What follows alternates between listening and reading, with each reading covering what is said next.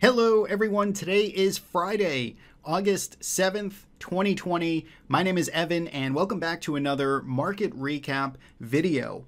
If you're new here, welcome. Thanks for joining us. We break these videos up into two parts. The first part, we talk about everything that went on in the market this week. So we look at the performance, we look at individual sectors, volatility, and market internals, and we really just pick apart everything that happened, everything that stands out. And then in part two of this video, we dive into the charts, we look at some longer term trends, and we put everything from part one into perspective and try and draw some outlooks and next steps for the market. So hopefully that sounds good. Let's jump into today's video, this week's video. A couple of the headlines, a couple of the standout mentions is that we had stocks broadly this week resolving ranges to the upside. If you recall, and if you listened to our weekly recap video last week, we talked a lot about how the performance was good for stocks, but we didn't actually get any meaningful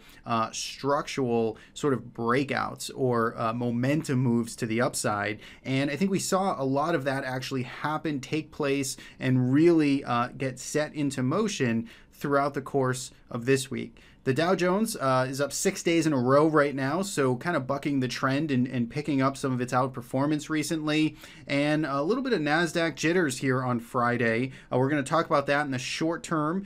Friday's action left a little to be desired going into the weekend, specifically for the Nasdaq, and we'll talk more about that in part two. So if we look here at performance for this week, if we're looking at the right-hand column here, you can basically see a strongly positive week across the board. S&P, Nasdaq, both up over 2%. Russell 2000 up almost 6%. And world stocks are ACWX proxy here. So international stocks minus the US, ex the US, up 2% as well. If we scroll through to market internals, you can see, again, very constructive week here as well. We saw over 500 new 52-week highs this week on aggregate over the 5 days. That's constructive. The NYSE AD line net on the week here up 3,500, and percentage of stocks above a 20 SMA, about 3/4 of the S&P 500 are above their 20-period simple moving average. So we basically have a broad-based rally this week. We have market internals, which are supportive, and we have the number of uptrends, basically, number of stocks participating in this uptrend at a pretty solid, healthy number. If we take a look at sector performance here, we had a bit of a changing of the guard. So again, these aren't the usual suspects, the usual leaders here throughout the year. We had a little bit of a switch with industrials, financials, and energy being the top three performers. And on the downside, we had real estate, we had healthcare, and utilities at the bottom of the list. Notice this week, though, everything was still positive, so we didn't have any negative even on the downside here. So again, speaks to sort of the slightly more broad breadth that we saw in this week's rally. If we take a look at volatility here, also constructive. Basically, we're looking at this blue line, which is this week's volatility curve for the S&P 500. So that's important to note. And the orange line is last week's vol structure. Basically, you can see everything went down, and that is a good thing if you're bullish. That is a good thing that you see volatility kind of continue to unwind out of this market, trading at around 22, which is still historically quite elevated, but much better than upper 20s or lower 30s like we were for a long time. Credit markets are two proxies here, LQD and JNK ETFs for investment grade and high yield, both very much kind of resilient this week as well. Both positive, no real warning signs, no major divergences, anything that we're seeing here in terms of credit. And if we look just broadly at some commodities, interest rates, we did see interest rates tick up this week. So across the curve, basically, we got interest rates rising a little bit, which means bond prices coming down, which is something that doesn't happen too often in this environment. But got bond prices pulling back just a little bit. Gold still higher, silver much higher. So really continuing its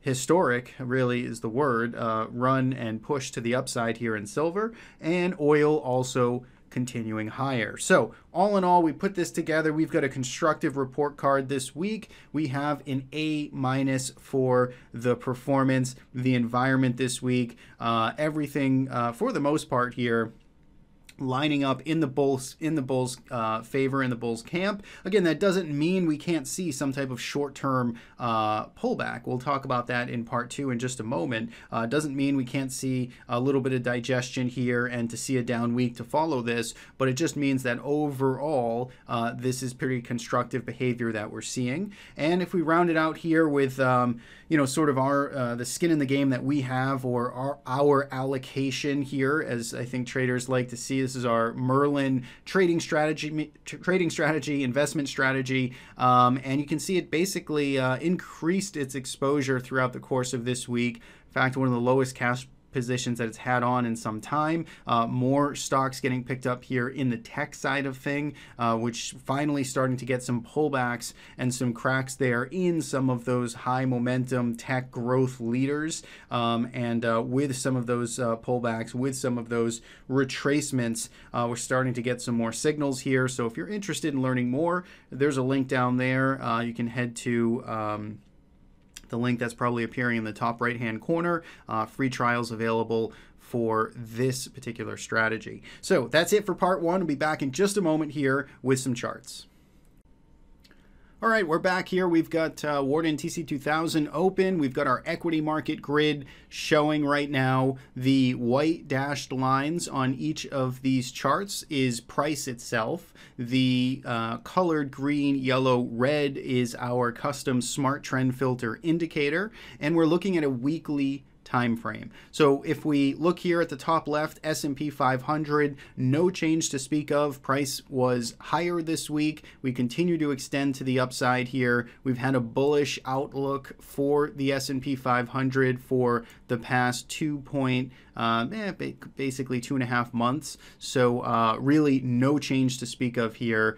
Same thing with the Nasdaq in the top right. You can see basically price continues to extend higher. We've had a bullish outlook here for a little over 2.5 months as well. No changes to speak of. Bottom left, Russell 2000 up the largest this week, up 6%. And notice the distance, the separation, the angling here on these last 2 bars of our smart trend filter. So you can see getting a little more urgency there, kind of increasing the intermediate term signal strength here for IWM. It's constructive. We've been constructive. Same thing with the bottom right, ACWX. Same weekly bullish outlook, and that is persisting. If we go down to a daily time frame and take a look at all these markets, really it didn't have any change this week as well. So basically, we're just looking at a closer time frame. We're chopping up the markets, getting that magnifying glass a little bit closer here on the daily chart. Basically, you can see 4 uptrends, green dots getting printed in all of these markets, just the same like we just looked at. The only slight difference is you saw last week and even early this week in the Russell 2000, we had a little bit of uncertainty getting printed here with these yellow dots, but notice that ended up resolving itself to the upside. Prices all continuing higher here, and basically out of all of these markets, it does look like international ACWX on the bottom right here is probably most in potential jeopardy of essentially retesting and maybe turning back down to a yellow, but still it's a bullish outlook right across the board. So let's look at some of the price action specifically now, looking at some candlestick charts of our major averages. So the S&P 500, again, the theme I think from this week, and we started talking about it in our Tuesday midweek analysis video, was that we were getting resolution to the upside in lots of these ranges, and that's exactly what we saw this week. You basically see the S&P 500 closing higher. It looks like the S&P 500 closing higher 6 days in a row as well. I pulled that stat for the Dow Jones, but it is the S&P 500 as well. So if we look here at the SPY, you can see it breaking over the prior high here around 32.76. It continued to rally throughout the week. This 32.22 level, if we zoom back out, was the gap fill back here from, or approximate gap fill from Friday, February 20, well, I guess it would be the Monday, February 24th. This open gap here, which was sort of a target that we were looking at, I think probably lots of traders were looking at, ended up getting filled this week. And as it stands, we're continuing to hold this level and continuing to stay sort of pent up here. So the bulls getting that gap fill kind of retested here. Things are holding up, and really, when we think about overhead resistance, there's only one, you know, sort of big level to pay attention to now, and it's the prior all-time highs. And the prior all-time highs in the S&P 500 are less than 2% away at this point. So that's really the next big level to pay attention to, and we are quite close to it. So it seems reasonable that we could get back up there and test that, maybe even as early as next week.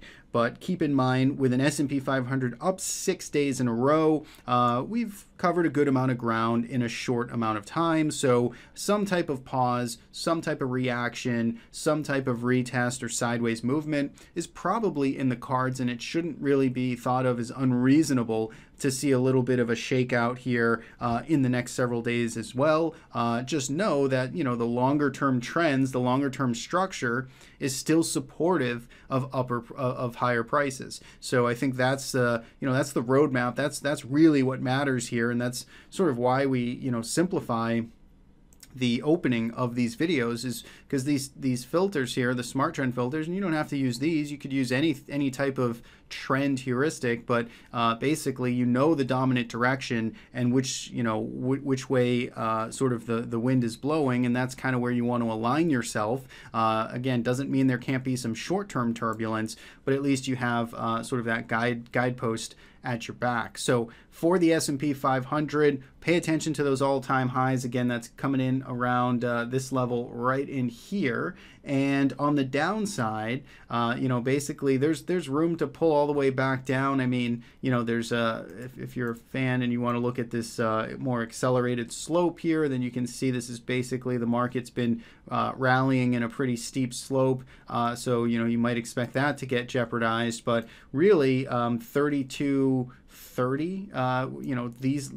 this area where we carved out some support, sideways movement, that's the key level to pay attention to hold. If we start to lose that, then then perhaps we're in store for a bigger pullback or more of a environment change. But until and if that happens, we can pay attention to that trend there and try and align ourselves with it. If we look at the Russell 2000 here via the IWM, you can see this broke out to the upside. Remember, we talked about last week, we even just said 153 would be a reasonable target for this to get to maybe, retest and then kind of figure out what needs to happen around here. Maybe some sellers show back up. We basically got right back up into 153, and then we accelerated higher on Friday. So we actually saw probably the most bullish scenario here kind of unfold in the Russell 2000. Once again, it has covered a good amount of ground in a short order, so I don't know that buying today is going to be your best entry. We could see some type of shakeout or pullback or reset here in the short term, but longer term or intermediate term, I should say, we've breaking resistance to the upside. Our trends are aligned to the upside here, so life looks pretty good for the bull case. Finally, if we look at the Nasdaq 100, we can see here that this also started to resolve this range to the upside. So we're basically looking at the Nasdaq in this area. We broke out, I guess, marginally on Wednesday, closing at those new highs, and then really saw more of a convincing move on Thursday.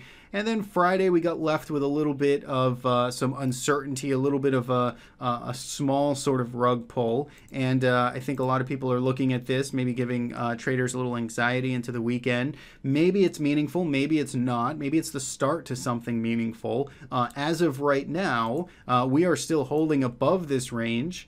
and we closed 2% higher, just off of all-time highs. So, and trends are still to the upside here. So, you know, it's kind of that, you know, glass half full outlook I think you'd have to give this market until you see some more follow through, until you see some more convincing selling. I think, you know, you still need to give the benefit of the doubt to the buyers. Again, if we come in Monday and we see an aggressive, you know, high volume move back down, rejecting back into this range, then that certainly starts to change the picture, at least in the short term, for the Nasdaq 100. So let's keep a close eye on it. But, you know, these types of single type of days here where we see a little increased volatility, we see some large ranges. This has been a pattern here for the past 3.5, 4 months as this market has rallied. We get these single day, sometimes 2 days in a row of, you know, some selling, and ultimately, you know, it doesn't lead to a whole lot, and the market continues to grind higher. It will, of course, change at some point. We will get that 5, 10, 15, 20% pullback in the Qs. Maybe it's today. Maybe that's the start. But so far, it hasn't happened as of right now. So I think let's take it a day by day at a time. Let's see if we get any follow through selling next week, and pay attention to this level here. Below 251, I think that's where things get more concerning and dicey. If we were to fall back into this range and then we were to take out the lower end of this range and put in more of a topping consolidation pattern here, that I think would be a more convincing intermediate term signal that things are changing, and we're a pretty good ways away from that at this time. So that's sort of the roadmap here. I think, again, the most interesting part is just I think the Russell Q's divergence here on Friday was quite interesting, as the Russell really accelerated to the upside and the Nasdaq 100 ended up closing down over 1%. That's a pretty stark comparison. And even, you know, again, the SPY, the Dow closing 6 days up in a row, I think that's kind of interesting. Maybe a little rotation going on out of the beloved tech sector that has been doing so well. So that, I think, covers the major markets. Let's move into some other markets out there. We've got credit in the top left, top right. No changes there. Still bullish trends on investment grade high yield credit. On the bottom left is the VIX. We still have a sell signal here. So our outlook for VIX basically went bearish on the first week of July, let's call it, and continues to remain bearish. And on TLT, we're still in a long environment here, a bullish outlook for TLT. It did close down this week, so TLT did close down 65 bips, but still outlook here on a longer term basis is still pretty bullish. If we go down to a daily chart on all of these, VIX is still in a sell signal, TLT still in a buy signal. Commodities, if we look here in the top left, is gold, continues to really just rip to the upside, 2.9%. And of course, this is after lots of movement, lots of constructive, positive forward movement for GLD. So GLD still doing great. Silver, look at the expansion here in our trend filters. That separation, that strength there just continues to show how much is of capital and inflow into silver right now. SLV up 15% on the week. Once again, breaking records, I think, in the speed at which we're seeing the flood into silver right now. Very extended in the short term, but, you know, obviously longer term has had quite the regime change over these past couple of months. Oil, commodities, not a whole lot of change there. I mean, oil, I guess, well, we did get one change, which we started to talk about on Tuesday's video, is that we finally got a neutral printing trend outlook here for USO. First time since early 2020. So we're finally back to kind of trend here. It'd be interesting to see if USO can start to shape back up in the coming weeks. If we go to our sector grids, there's a couple of standouts here that I wanted to mention, which we're going to look at more when we look at price action. This is the weekly view. I mean, not a whole lot to you know, change here. And again, I think what's worth pointing out is just the bullish outlook here on most sectors. I think actually every single sector is printing a buy signal except for energy is the only one, and it's basically just neutral right now. But every other sector of the market has a buy signal for our trend filters on the weekly time frame. On the daily chart, it's a little bit different. Still mostly positive, but a little more uncertainty. You can see biotech in red right now, and utilities in yellow, right now, energy in yellow right now, but for the most part, it's been pretty constructive, outlook out there in terms of sectors. So let's take a look at a couple I want to just point out. Let's start with energy, just because we mentioned it a few times.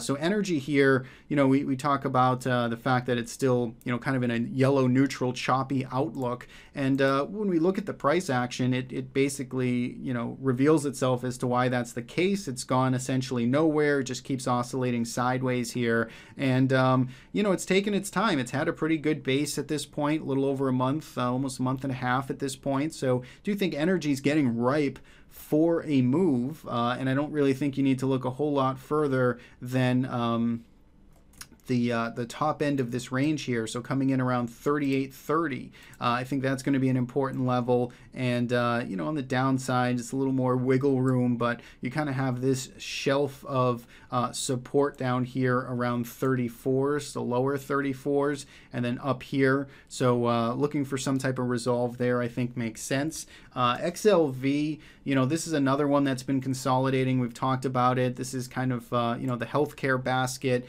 which has been a little more, or I guess biotech specifically has been a little more under pressure, which is a slightly thinner slice of healthcare, I guess. But XLV, you can see here, had a huge, had quite the consolidation here from, call it April throughout July. So it's basically 3 months worth of sideways trading. It popped to the top end of that range, and now it's still going sideways again. So I think it's a pretty high stakes area to pay attention to. It does seem ripe for some vol expansion, some directional movement. I think XLV is something we want to pay attention to. Obviously, the bull case here is that it resolves to the upside, and we have all this nice supply at our back to hopefully take us higher. We'll see if that's the case. If it starts rejecting down below 104, then that's going to spell some trouble. So we'll see how that shakes out, but it's something worth paying attention to.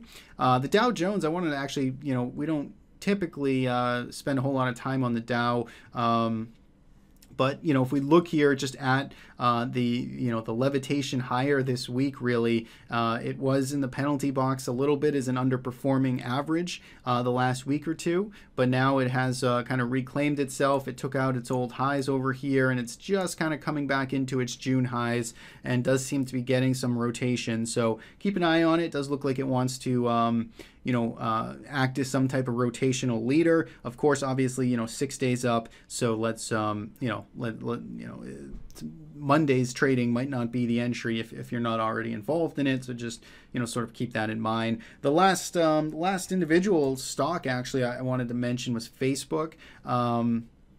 Only because of the volume that kind of poured in here, and the fact that it did sort of buck the trend in technology on Friday, if you want to call it technology. I know it's more consumer services, but this stock, went sideways here for basically 2.5 months, and it is starting now to resolve to the upside. And you can see the heavy volume that's coming in here. Had a big day on Thursday, continued higher on Friday. This is all-time highs for Facebook, so something to keep an eye on. We did do a trade ideas video this Wednesday. We actually changed up the format of our trade ideas videos, so do check that out. Saw some good comments come in on it, and I'm going to continue to iterate on those videos. Those come out every Wednesday. I actually think Facebook, I can't remember now if Facebook was in it, but still lots more individual stock ideas if that's what you're interested in on those Wednesday videos.